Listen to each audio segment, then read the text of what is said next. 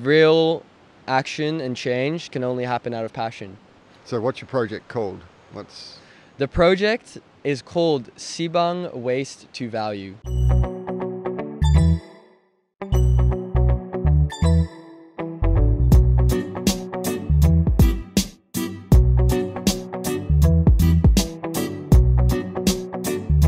Welcome to Get Lost Education.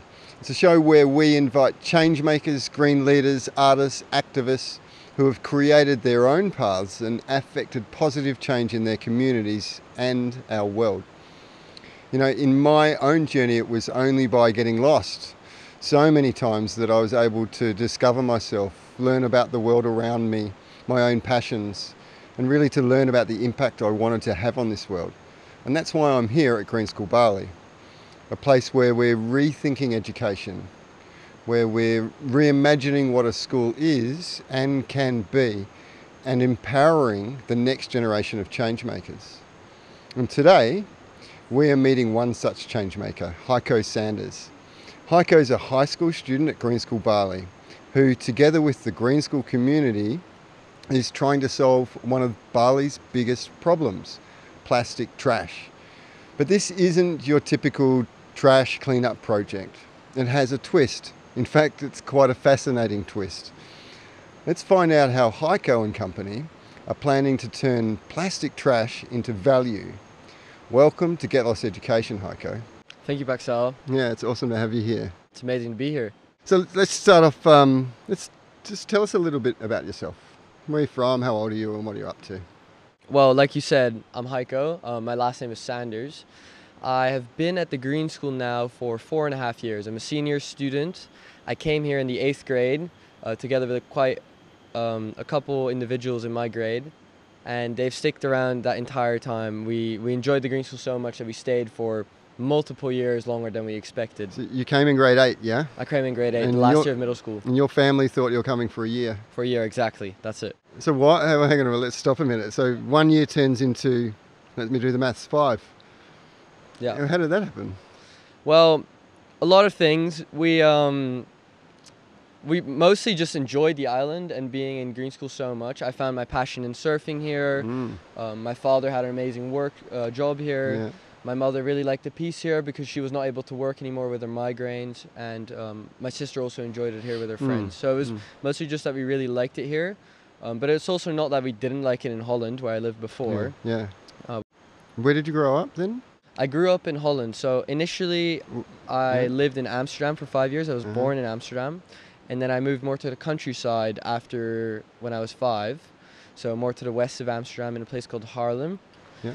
And there I grew up in nature. I mean, every day after school, I'd be playing around in the garden. So that's why I found this connection with Bali quite quickly, because you're in nature. I mean, look, we're in the middle of the jungle. Yeah. What did you really love about your childhood? What can you remember? Tell us a little bit about that. Was it the nature when you moved away from the city? Well, looking back at it now, of course the appreciation for nature, but more the freedom. Was there a time, so fast forwarding into this decision, your family decision to come to Green School for a year and stay for 5, which is a very common Green School story. I see it around me in my grade. Yeah. You know, you've been here for 5 years, so you must have seen our school change here as well a fair bit. What do you see the direction of Green School in terms of change across the years? Well, over the years, you very quickly learn to adapt. I adapted myself to the English language. I adapted myself to an international community, kids from all over the world, but also local kids, 20% local Indonesian students. And I learned to connect to them very quickly and adapt to all these situations. So I think I adapted quite quickly to the Green School changing too over the years.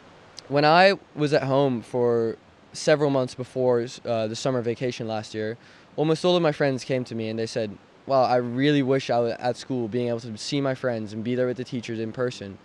So that's something I look back on and I fully agreed with, and I think a lot of teachers do as well, and students. Yeah, I think the whole community got a little bit of Peter Tosh, actually. Your Peter Tosh quote, always wanted to say this in a podcast, that you never miss your water till your well runs dry.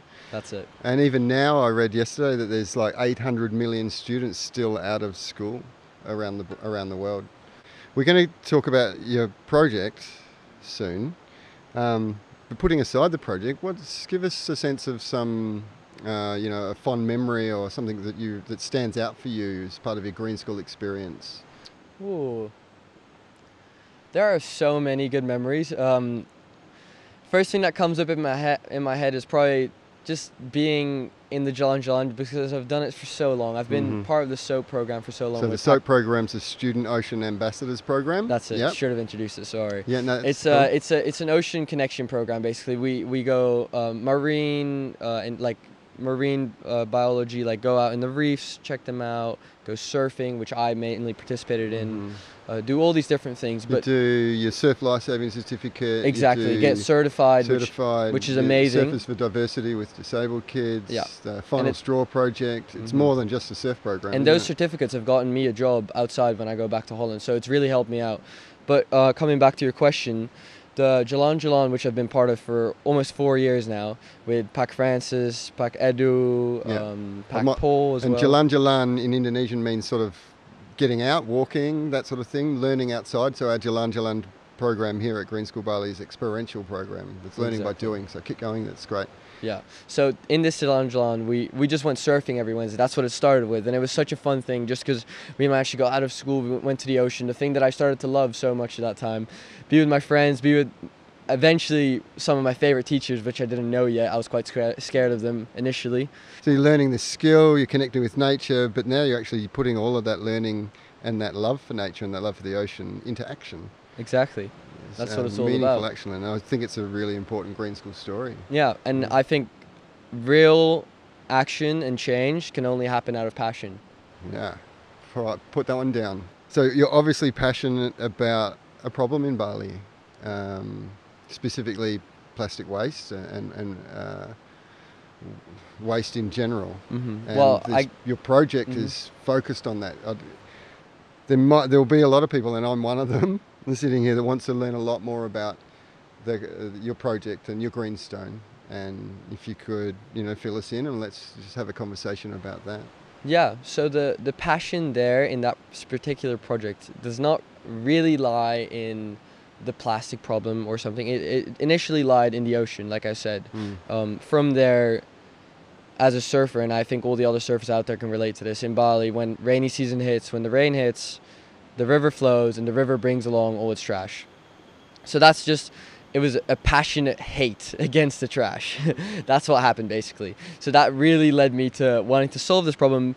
And what I saw personally was a lot of these solutions out there, like particular projects like Sungai Watch with Jerry, like you talked to them, bye plastic bags, all these different things, and they're amazing at collecting this waste. Every year you get the big cleanups at the beaches, the weekly cleanups, everything, and I just started wondering in my head, where does it go? Where does the plastic go to eventually? Does it end up back in the landfills? Does it go to the ocean? Does it get recycled? Like, what happens exactly? And that's, I guess, where the interest really started lying and where I wanted to come in and try and change something. So what's your project called? The project is called Sibang Waste to Value. So it started with a love of the ocean and a connection with the ocean and a wanting to protect the ocean and make a difference. Run us through what the project actually is then. Yeah. So diving straight into it, the project is, like I said, it's focused on creating that circle. It's creating that circle of, from the start of the collection of the plastic on the beach or wherever, to a new or a product to be used. So what we are doing, our team is bringing a plastic pyrolysis machine to Bali, and this machine is capable of recycling plastic into its original state, and its original state being oil. We are able to make this a viable recycling way, like a recycling business. So is this just an idea, or is this happening? This is happening. This is happening right now. And it's not, like I said, it's not a research idea. It's not a go home and do an assignment and research plastic pyrolysis. It's a real project. There's real money involved. There's real plastic involved. It's a real machine. You'll see it with your own eyes. And the location is just down the road at the Sibang Waste TPST. It's literally a 2-minute drive down the road.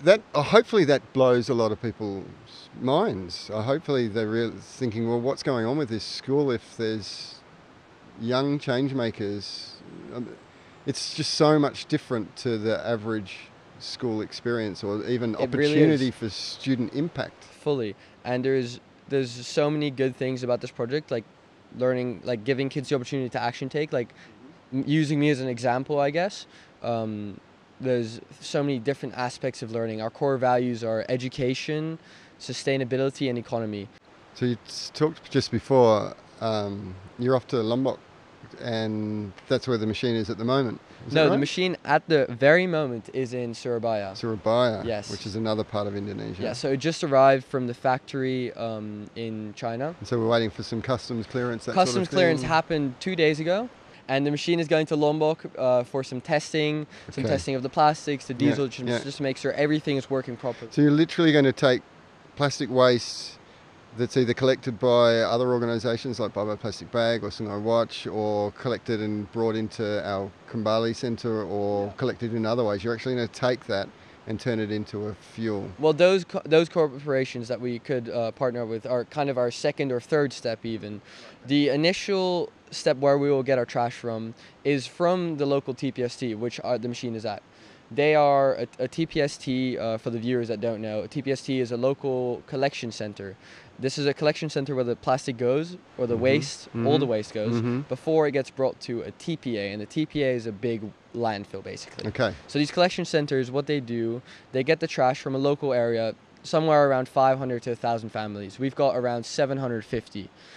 So all their trash will be taken from their homes, from their households, preferably separated, which is not happening a lot of places, and will be brought to the machine, and from there on turned back into oil. So what do you do with the oil then?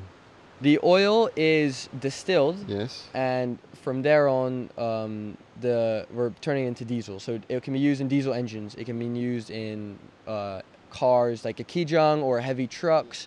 It could be used, in backup generators, stuff like that, and it will be sold to a distributor from there Yeah, on. cool. Yeah. So like our biobus program, which is taking another type of waste, which takes used cooking oil and turns that into biodiesel. Now we're looking at solving another problem, waste in Bali, and providing another alternative energy source. We could easily supply that diesel to make those buses run, because that diesel is fully usable for any diesel engine. Wow.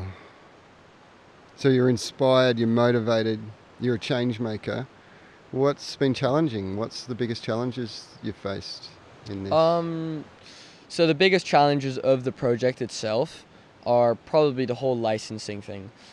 We are in Indonesia after all. There's a lot of issues trying to get these licenses, government issues, stuff, this and that, political issues. So this project initially started with a student called Nick Carson. Okay. Nick Carson, sorry. Yeah. He did a greenstone about plastic pyrolysis in 2019. So this project was already live then, up and running, trying to make this happen. Yeah. It took in total 18 months to get a specific code to bring in the machine. So I can explain, if you want me to, a little bit about the code itself and how it works, and how we had to, just a good example of how the regulations work and how hard it was. Yeah, give us an example. Okay, so basically this code is called a HS code, and any physical machine or whatever you want to bring into Indonesia needs this code. So no one has brought a pyrolysis machine into Indonesia before, imported it. So we needed to get this code, we need to acquire it. And to get this code, you need to have the machine in Indonesia. And because it needs to be inspected in Indonesia to acquire the code. But to bring it in, you need the code. So that's just one example of the many we've had. Sounds like a lot of bureaucratic. Beautiful 18 months. Beautiful bureaucracy. Yeah. I suppose you learn the opportunities for you to learn real world learning. It's just exponential when you start going down a project idea like this and putting it into action. Yeah, I wasn't too much involved with the actual getting the codes done here and there. It was just such a hassle. I saw all the team members just like, the project kind of faded. It went into the background basically, just because it was taking so long and the motivation was going downhill. And luckily we scraped it all together, and from there on, insanely good things started happening. The project just like flowered. It came out of nowhere. It just sprung up again. It was amazing. So I'm hearing like problem solving skills, collaboration, communication, thinking critically, understanding systems thinking, adapting, being resilient. I think the learning journey of this project alone would surpass what a lot of students are experiencing. And for me in schools. personally, the whole project is such a crazy thing, and I'm just putting as much time as I can into it and trying to help everyone, trying to help the whole team out with this project and trying to make it all happen, and the others are too. And for me, it's just everything's happening so fast and there's so much to take in that it's definitely going to take some time past the Greenstone presentation to realize all these things you just labeled and see how they actually gave me such opportunities and how I'm able to learn from them and take them with me for future learning experiences. Are you going to have enough?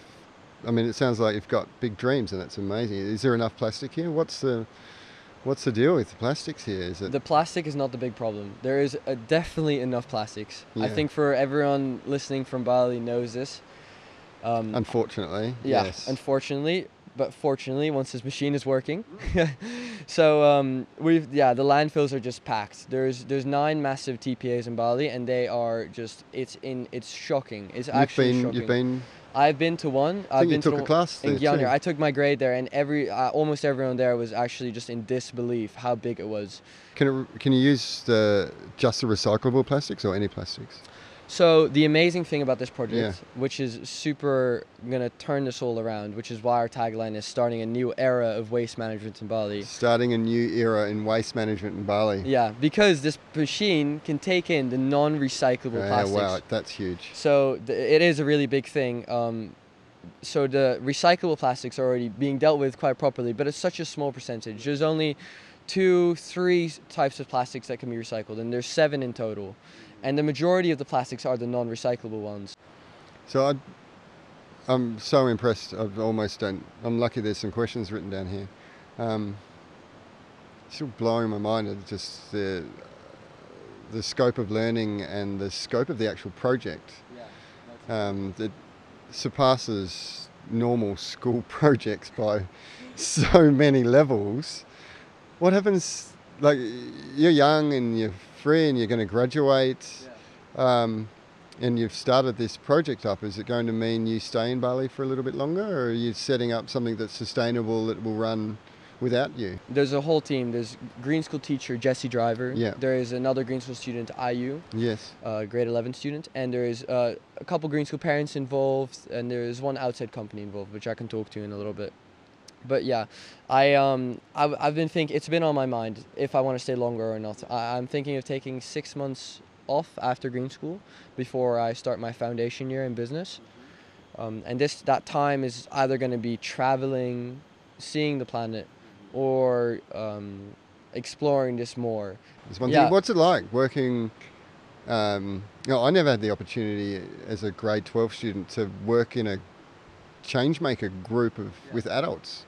Professionals, motivated, talking about, you mentioned Jesse Driver.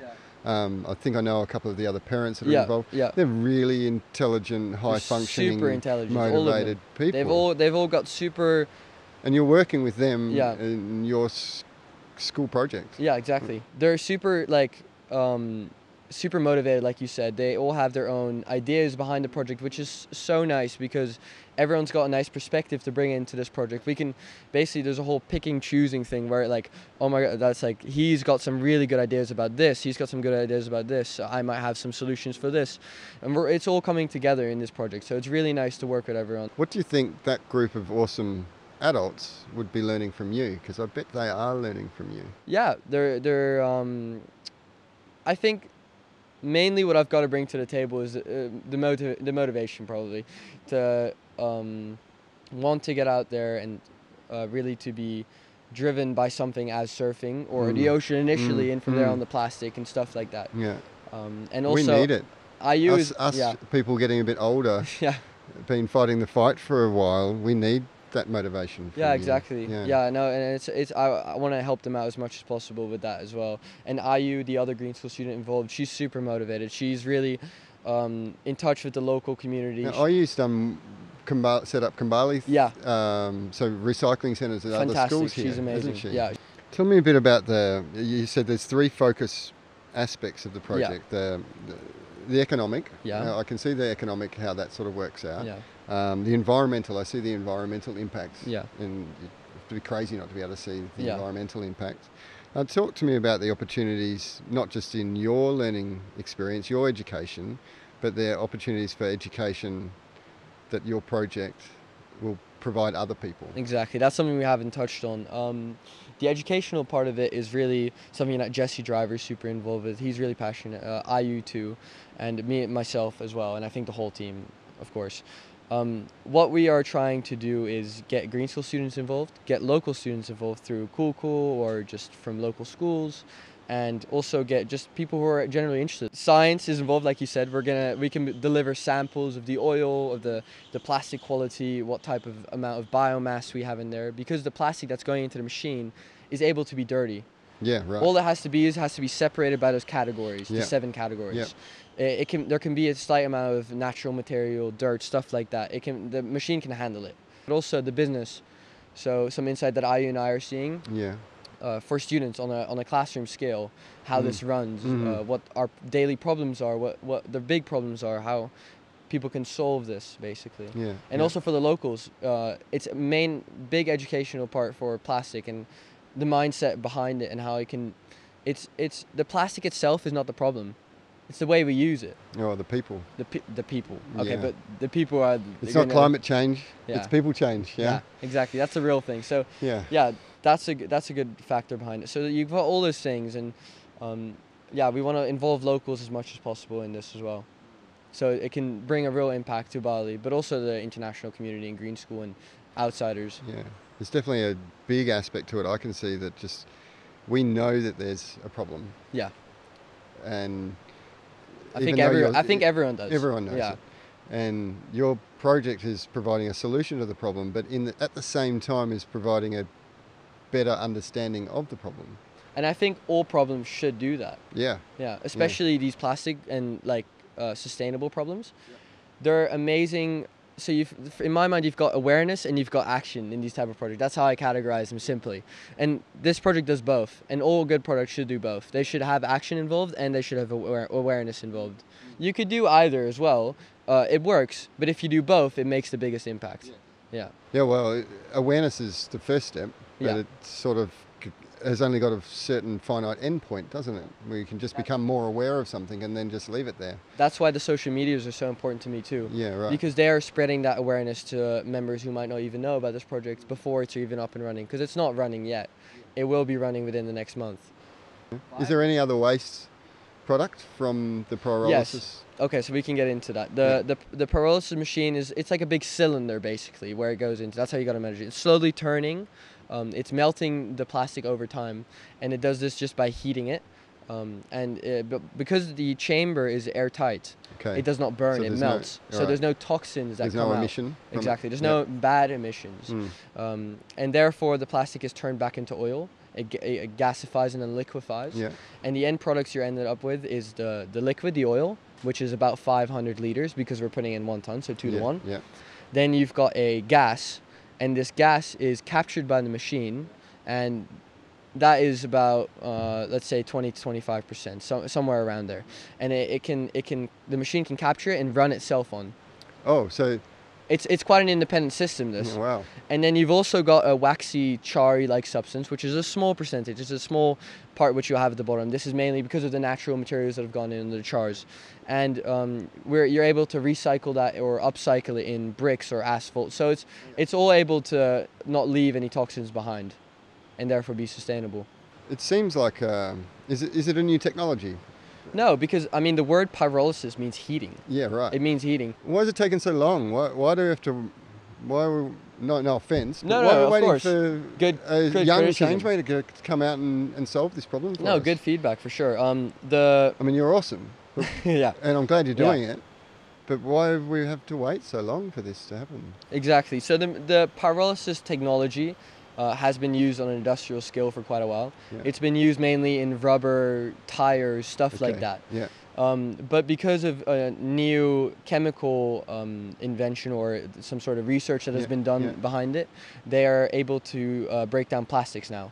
And they're able to break down those non-recyclable plastics because of it, which is why it has such an impact. And this has only happened in the last 5 years or so. So it's basically reversing the process of where that oil was come from. Exactly. Anyway. Yeah, that's the simplest way to explain it. It's going back to its original state. But one thing that is important to mention, Okay. because I know we're after all in Just green one school. thing. One thing is we're after all in green school. So we've got those three values, right? Economy, sustainability, education. But for the sustainability part, eventually we'll have oil, we'll have diesel. And if you think about diesel by itself from the ground, you don't think about something good, right? Diesel, carbon's still in there.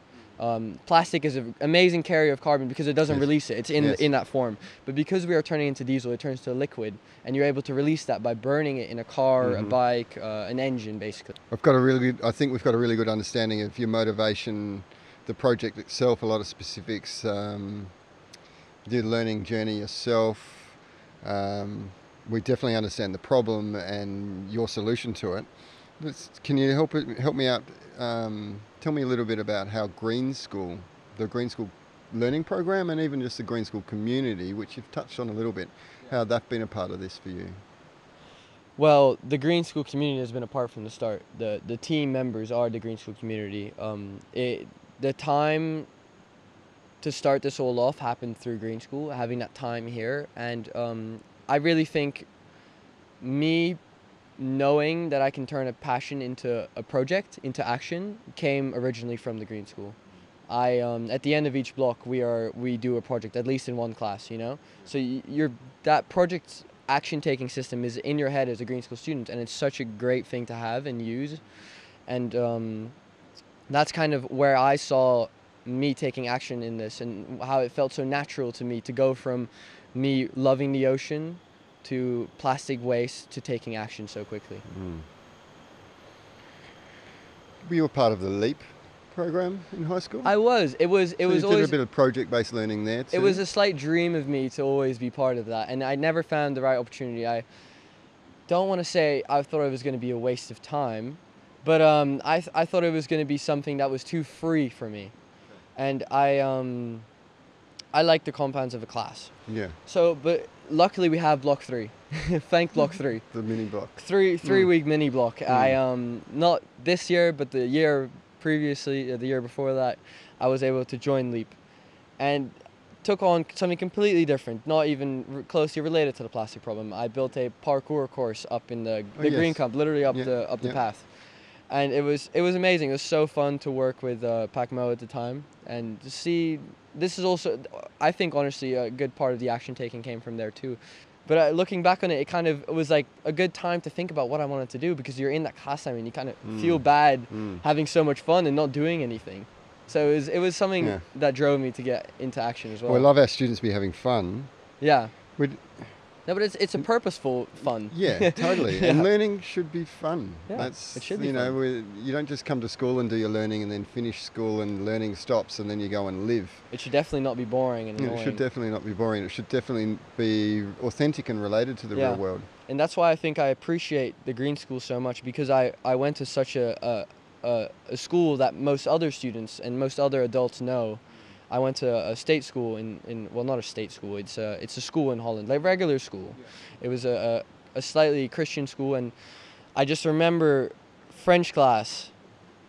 The first year I was there was just such a horrific thing. It was just horrific to have to learn all these words every week. Yeah, right. And words that you forget by the end of the next week. And then after French class, you go to English class, you go to maths class, and you go to science class. Exactly. It's all just little snippets of time. We've put learning in boxes, haven't we? Exactly. And like you said before, we haven't here. It should be a real project that is useful now, because that's a real way to learn. If it's something that is going to be for later, it might be something that your mind would just throw away in a second. It might just hit eject. So it's a no-brainer. The answer is it is definitely something really important for us at Green School that we're learning for now. We're not learning for the maybe later in your life. And this project just speaks so loudly to that. All of these skills and other skills. I bet your math skills and your spreadsheeting and your budgeting are elevated as well. I bet your English communication. I remember when you started. Oh yeah, that's one of the parts of adapting. Yeah, just immersive language learning. It's a school for now. A school for now. A school for now with learning for now. And the project just speaks so strongly to it. Yeah. Yeah. It's quite amazing. You feel like you're a change maker? Yes, I believe agree. everyone I is. agree. Do you think we all access that potential? Maybe not as much as you know. Okay, do you think Green School helps access the Yes, potential for to sure. change? That's the better way to put it. Green School helps access the potential of becoming a And change. everyone's got the potential And to also make a change. a good, because you are able to have fun. Well, it is fun, of course, but it's you're able to see your passions, what drives you, and from that become a change maker and see what your passion lies, how that can be solved, how, I don't know, whatever aspect of it is, whatever you believe is something you love and something you love to do, and how you can make that better, or you can help solve the problem oppositely to it. Yeah, and that it seems like the planet has just suffered by putting kids in a boxed education system and said learn this maybe for later, and not being able to provide the opportunity to access that potential to change. Green School is unique. It's not a thing that's everywhere. And by being in such environment for myself, I've been able to take some of those things and adapt them to a place like this to a degree where it's very useful and very effective to be used in that action-taking project creating. Yeah, totally. Yeah. So I bet there's thousands of people watching this. Millions of people watching this. Billions. Yeah, and all these people right now are saying, you know, I want to get involved, or I want to learn more, or I want to help. How do they do that? Great question. Have you got- If you How do I yeah. learn more? Or If you to see help? opportunity for this project and you want to get involved, I highly recommend you to go over to either on one of our platforms, but most importantly, where you can find most of the information is on our website, Okay, on the website? www.sibangwastevalue.com. Sibang Waste to Value, and that's .com. we can put that in here, can't we? Yeah. Yeah. So And all the other social medias you can find through our name too, Sibang Waste to Value. One thing we're working on now is renovations of the TPST, which we talked about previously. you need a hand. And we need a slight hand. Okay. We're doing a fundraiser. Okay. Those renovations are we want to ready urgently. We have to have them ready before the machine gets here within the month. And these renovations consist of building a new roof, re-cementing the floor because it's such a heavy machine. We're doing some rewiring because it wasn't fully safe before. We are also preparing a couple little shacks which are in the back into usable visitor centers, classrooms for kids. So it's all coming So you've together. got building project management Basically expertise as well. The whole thing. And then also we have a little collection pond for the water for the cooling system. Mm-hmm. So those renovations are needed to be done soon, and it would be it'd be an amazing help from all the viewers to help us out by giving whatever you can give. Even if you want to reach out to give a hand in any other way, please reach out. And yeah, I think everyone should be able to see the scope of the project, the worth of the project, the meaning behind it. You're learning the immediate impact it could have. And if you're sitting in Bali right now or thinking about moving to Bali and you're not prompted to get involved in something like this, then I'd be very surprised. I'd be very surprised if people are... Well, if that's the case, then please contact me too, because I would love to know why. yeah, contact him. Yeah. So let's... I'd love for you to be able to... I mean, you're very awe-inspiring to me, and you're motivating me. Have you got a message for other young change makers and green leaders? What have you learned, or what would you like to say to them who are thinking about making a difference and making a change? Yeah, well, we talked about this through the entire podcast, basically. Find your passion. Find your passion. And then from that passion, find something you can do with it. And getting into action, and you'll see one thing leads to another. You can have big dreams, of course, too, and one thing, you just have to make sure you're working step by step if you're doing stuff like that. You want to make sure you're not going for the big goal, because that's going to confuse people. If you're trying to change climate change, people change, you can't look at the whole thing. You've got to do one thing. Do something small, do something impactful that is coming out of your passion, something you like, because that's what's going to keep you motivated with it. You can't be motivated. If you're not motivated, don't do it. Yeah. Don't do it. And that motivation does become intrinsically from that passion. Yeah. It's been a pleasure to talk about your passion. Thank you. Thank you, Sal. And the scope of your project is quite amazing. So I'd like to thank you for coming.